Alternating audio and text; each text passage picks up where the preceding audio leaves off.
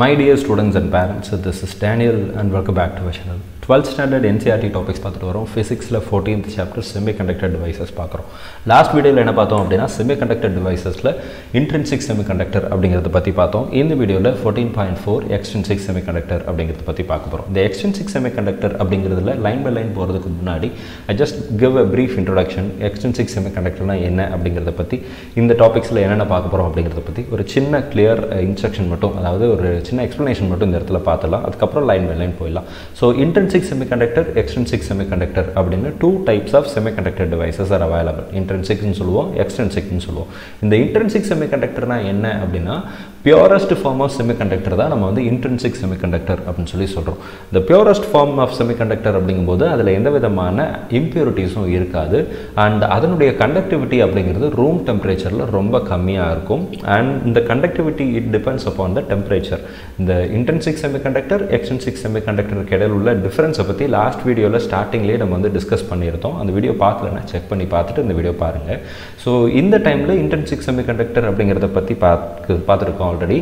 So extrinsic semiconductorல என்ன பண்ணியிருப்பாங்க அப்படின்னா the only difference between intrinsic and extrinsic என்ன அப்படின்னா impurities-ஐ ஆட் பண்ணியிருப்பாங்க. அந்த impurities-ஐ dopants அப்படின்னு சொல்லி சொல்லுவாங்க. and the process of adding impurities is called as doping. இதை தான் நம்ம doping அப்படின்னு சொல்லி சொல்கிறோம். அதாவது impurities-ஐ ஆட் பண்ணுற ப்ராசஸை நம்ம வந்து doping அப்படின்னு சொல்லி சொல்கிறோம். இந்த impurities-ல ரெண்டு டைப் இருக்குது. ஒன்று வந்து pentavalent impurity and the second one பார்த்தீங்க அப்படின்னா trivalent impurity. அதாவது த்ரீ வேலன்ஸ் எலக்ட்ரான் இருக்கக்கூடிய இதை வந்து நம்ம trivalentன்னு சொல்கிறோம். 5 வேலன்ஸ் எலக்ட்ரான் இருக்கக்கூடிய ஆட்டம்ஸை வந்து நம்ம என்ன சொல்கிறோம் அப்படின்னா பென்டாவேலண்ட் டோப்பன்ஸ்னு சொல்லி சொல்கிறோம். ஓகேவா? டோப்பன்ஸ் அப்புறம் வந்து இம்ப்யூரிட்டிஸ் எல்லாமே ஒன்று தான். லைக் ஸோ இந்த ப்ராசஸில் பென்டாவேலண்ட் ஆட் பண்ணால் அது என்ன டைப்னு சொல்ல போகிறோம், ட்ரைவேலண்ட் ஆட் பண்ணால் அதில் என்ன டைப்னு சொல்ல போகிறோம் அப்படிங்கிறதையும் பார்க்க போகிறோம். At the same time extrinsic செமிகண்டக்டர்லேயே ரெண்டு டைப் இருக்குது. ஒன்று வந்து என் டைப், இன்னொன்று வந்து பி டைப். சரியா? என் டைப்னா என்ன, பி டைப்னா என்ன அப்படிங்கிறது எல்லாத்தையும் பார்த்துலாம். இதுக்கு அடுத்த வீடியோவில் நம்ம வந்து 14.5 PN ஜங்ஷன் அப்படிங்கிறத வந்து பார்க்க போகிறோம். ஸோ லைன் பை லைன் போயிடலாம்.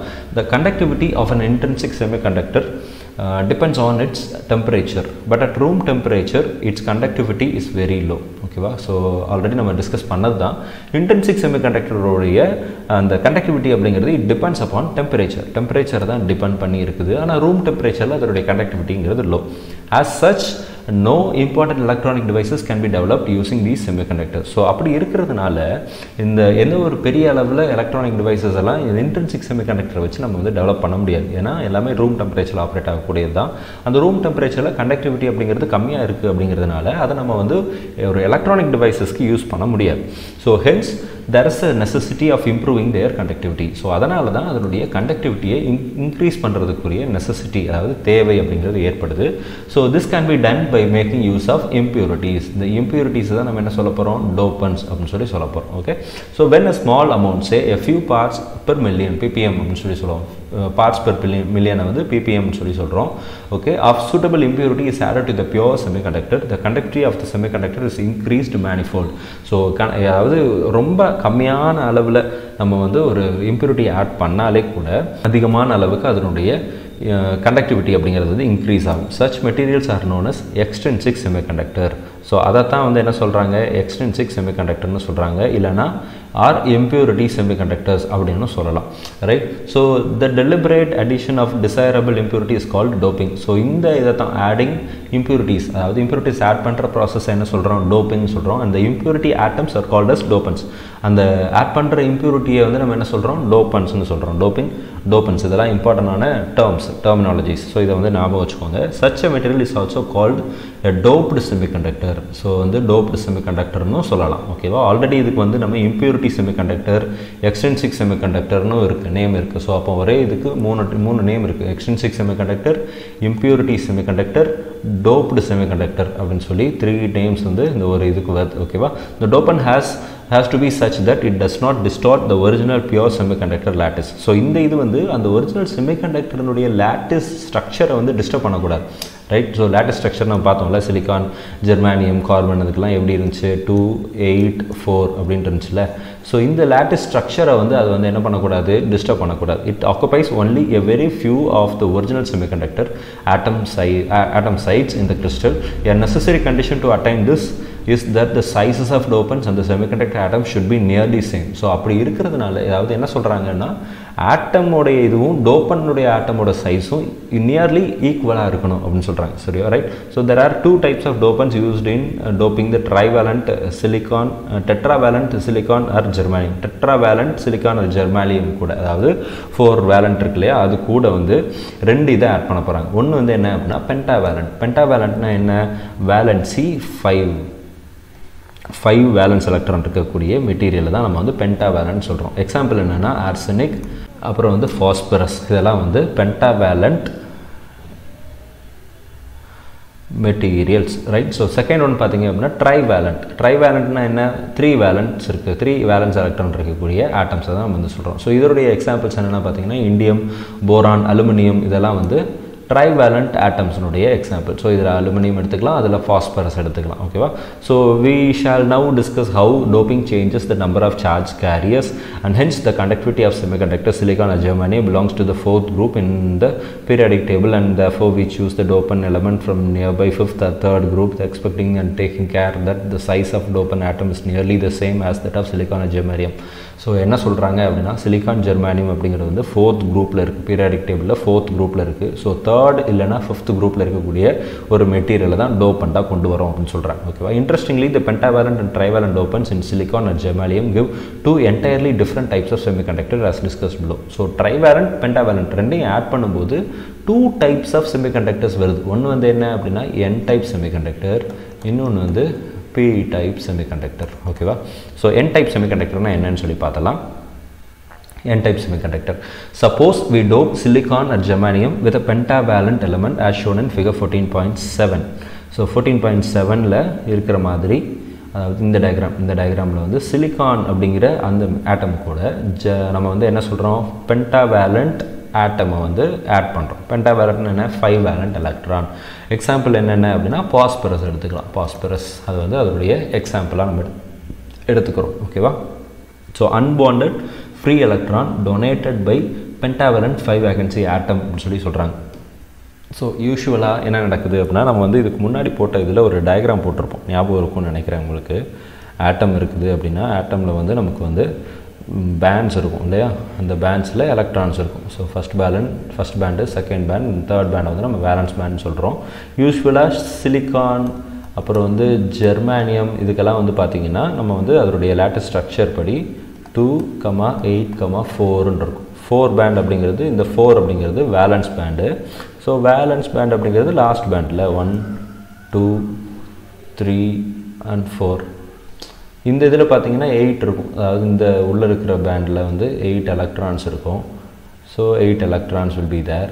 அண்ட் அதுக்குள்ளே இருக்கிற பேண்டில் வந்து பார்த்திங்கன்னா 2 எலக்ட்ரான்ஸ் மட்டும் இருக்கும். ஸோ இதெல்லாம் வந்து சிலிக்கான் ஜெர்மானியம்னுடைய டயக்ராம். ஸோ இதே தான் இங்கேயும் மென்ஷன் பண்ணுறாங்க. ஸோ இங்கே வேலன்ஸில் 4 எலக்ட்ரான்ஸ் இருக்கு இல்லையா. So 4 electrons like 1, 2 and 3 and 4 electrons இருக்குது. இது கூட என்ன பண்ணுறாங்க அப்படின்னா ஒரு 5 வேலண்ட் எலக்ட்ரானை ஆட் பண்ணுறாங்க. இந்த 5 வேலண்ட் எலக்ட்ரானில் எவ்வளோ இருக்குது பாருங்கள், 5 எலக்ட்ரான்ஸ் இருக்கா, 1, 2, 3, 4, 5. ஸோ இதில் வந்து 5 எலக்ட்ரான்ஸ் இருக்குது. இந்த 5 எலக்ட்ரான்ஸ் அப்படிங்கிறது என்ன பண்ண போகிறாங்க அப்படின்னா இதை வந்து இந்த 4 வேலண்ட் எலக்ட்ரான் கூட ஆட் பண்ண போகிறாங்க. ஆட் பண்ணும்போது என்ன நடக்குது அப்படிங்கிறது இங்கே படிக்கலாம். An atom of 5 valency element occupies the position of an atom in the crystal lattice of silicon. 4 of its electrons bond with 4 silicon neighbors. So இந்த இதில் அதாவது பாஸ்பரஸில் இருக்கக்கூடிய 5 எலக்ட்ரான்ஸும் ஆட் பண்ண போகிறாங்க. இப்போ சிலிக்கானில் பார்த்தீங்கன்னா 4 எலக்ட்ரான்ஸ் இருக்குது. ஸோ இதுலேயும் வந்து பார்த்திங்கன்னா நம்ம வந்து என்ன 4, 1 அப்படின்னு சொல்லி எடுத்துக்கலாமா, அதாவது 4 எலக்ட்ரான், இதில் உள்ள 4 எலக்ட்ரானும் இதில் உள்ள 4 எலக்ட்ரானும் என்ன ஆகிடுது, பாண்ட் ஆகிடுது. ஸோ ரிமைனிங் ஒரு எலக்ட்ரான் வந்துடுதா.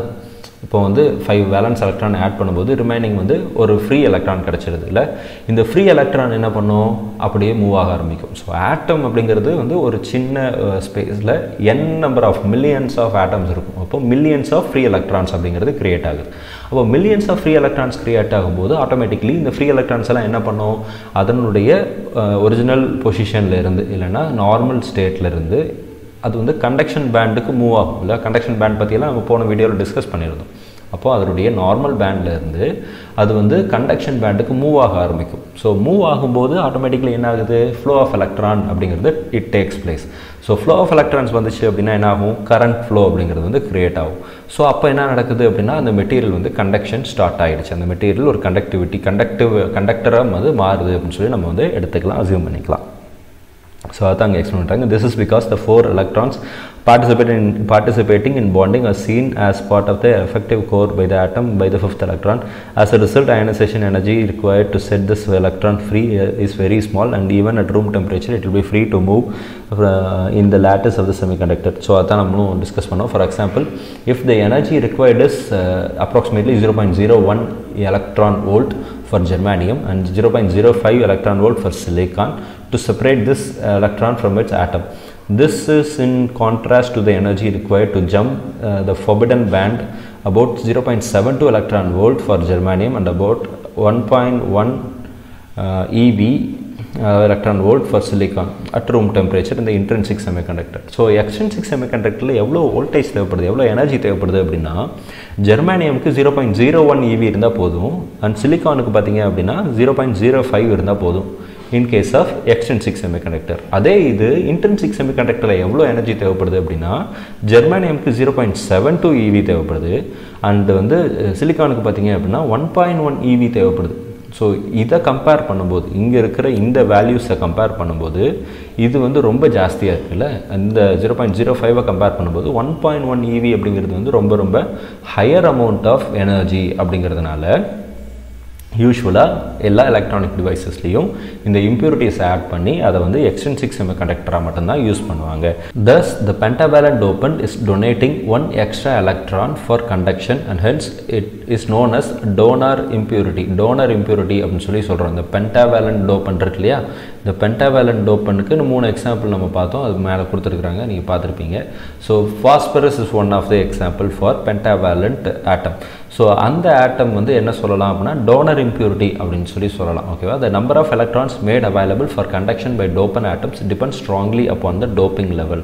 ஸோ இந்த number of electrons, free electrons வருது இல்லையா, இந்த ஃப்ரீ எலக்ட்ரான்ஸ் எதை பேஸ் பண்ணியிருக்கு அப்படின்னா எந்த அளவுக்கு டோப்பிங் மெட்டீரியலை ஆட் பண்ணுறோமோ அதை பொறுத்து தான் இருக்குது அப்படின்னு சொல்கிறாங்க. ஓகேவா, ஸோ பி டைப் பார்க்குறதுக்கு முன்னாடி இந்த என் டைப்புக்கு முக்கியமான ஒரு இது இருக்குது. அதாவது இந்த இதை ஆட் பண்ணும்போது நமக்கு இங்கே என்ன நடக்குது, thus with proper level of doping the number of conduction electrons can be made much larger than the number of holes. So இதுதான் இங்கே முக்கியமான ஒரு பாயிண்ட் ஆக்சுவலி. ஸோ இந்த ப்ராப்பர் லெவல் ஆஃப் டோப்பிங் பண்ணும்போது the number of conduction electrons can be made much larger than the number of holes. number of holes விட number of electrons அப்படிங்கிறது வந்து எப்படி இருக்குதுன்னா ஜாஸ்தியாக இருக்குது. ஓகேவா, ஹோல்ஸை விட எலக்ட்ரான்ஸ் ஜாஸ்தியாக இருக்குது. hence in an extrinsic semiconductor doped with pentavalent impurities, electrons becomes the majority carriers and holes the minority carriers. So அதாவது என் டைப்பில் பென்டாவேலண்ட்டை நம்ம ஆட் பண்ணும்போது மெஜாரிட்டி கேரியர்ஸாக என்ன வருது, எலக்ட்ரான்ஸ் வருது. Electrons becomes the majority careers and holes becomes the minority careers. Holes வந்து minority கேரியர்ஸாக இருக்குது. அப்போ மெஜாரிட்டி கேரியர்ஸ் வந்து எலக்ட்ரான்ஸாக இருக்கிறதுனால இதை வந்து என்ன சொல்கிறோம், என் டைப் செமிகண்டக்டர்னு சொல்கிறோம். ஹென்ஸ் நோன் அஸ் என் டைப். ஓகேவா, என் டைப் செமிகண்டக்டர் அப்படின்னு சொல்லி சொல்கிறோம். ஸோ அதனுடைய பேசிக் இது என்ன, கண்டிஷன் என்ன, நம்பர் ஆஃப் எலக்ட்ரான்ஸ் வந்து நம்பர் ஆஃப் ஹோல்ஸை விட ஜாஸ்தியாக இருந்துச்சுன்னா என் டைப்னு சொல்கிறோம். ஸோ நெக்ஸ்ட் நம்ம பார்க்க போகிறது என்ன அப்படின்னா B type semiconductor. So already என் டைப் செமிகண்டக்டரில் நம்ம பார்த்துட்டோம், number of electrons will be higher than number of holes அப்படின்னு சொல்லி பார்த்துட்டோம்ல. பி டைப்பில் என்ன பண்ண போகிறாங்க அப்படின்னா ட்ரைவேலண்ட் இம்ப்யூரிட்டி ஆட் பண்ண போகிறாங்க. ட்ரைவேலண்ட் இம்ப்யூரிட்டினா என்ன, 3 வேலன்ஸ் எலக்ட்ரான் இருக்கக்கூடிய ஆட்டம்ஸை ஆட் பண்ண போகிறாங்க ஆஸ் டோப்பண்ட். ஸோ இதில் வந்து valence electron less than silicon and ஜெர்மானியம். இந்த டோப்பன்ஸ் எல்லாம் எப்படி இருக்கும் அப்படின்னா, அதாவது இதுக்கு முன்னாடி பார்த்த சிலிக்கான் ஜெர்மானியம் எல்லாம் 4 வேலன்ஸ் எலக்ட்ரான், 4th குரூப்பில் இருக்கக்கூடிய ஆட்டம்ஸ் இல்லை. ஸோ இந்த இதில் வந்து 3rd குரூப்பில் இருக்கக்கூடிய ட்ரைவேலண்ட் இம்ப்யூரிட்டி ஆட் பண்ணும்போது நம்பர் ஆஃப் எலக்ட்ரான்ஸுங்கிறது இங்கே 3 இருக்கும், அங்கே வந்து நம்பர் ஆஃப் எலக்ட்ரான்ஸ் எவ்வளோ இருக்கும்னா 4 இருக்கும்.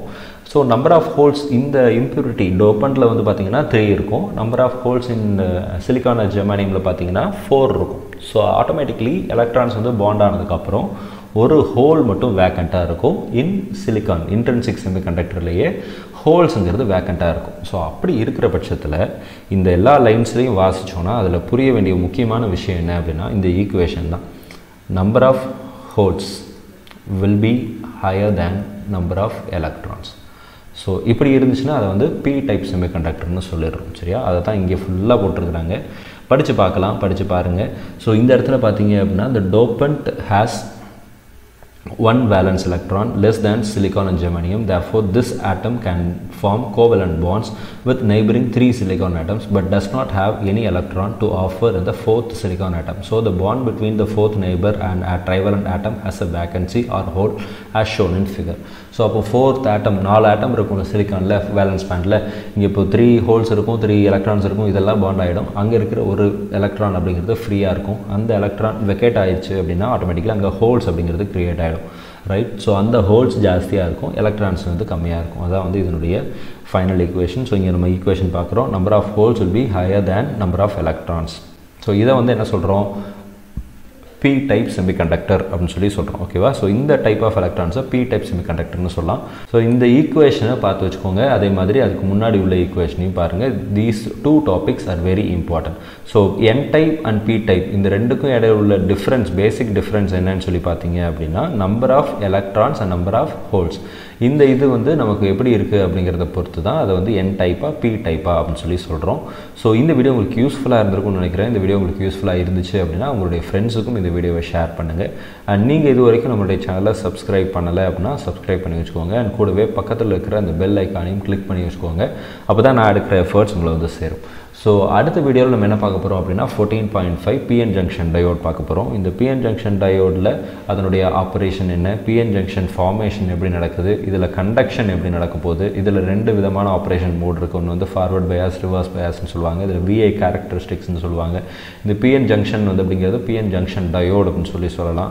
இதில் நிறைய டிவைசஸ் எல்லாம் வருது. ஸோ இந்த மாதிரி எல்லா இதையும் இனி வர்ற சாப்டர்ஸ்லையும் வீடியோஸ்லையும் நம்ம வந்து தொடர்ந்து பார்க்கலாம். இந்த வீடியோ உங்களுக்கு யூஸ்ஃபுல்லாக இருந்துச்சு அப்படின்னா உங்களுடைய ஃப்ரெண்ட்ஸுக்கும் ஷேர் பண்ணுங்கள். And thanks for watching.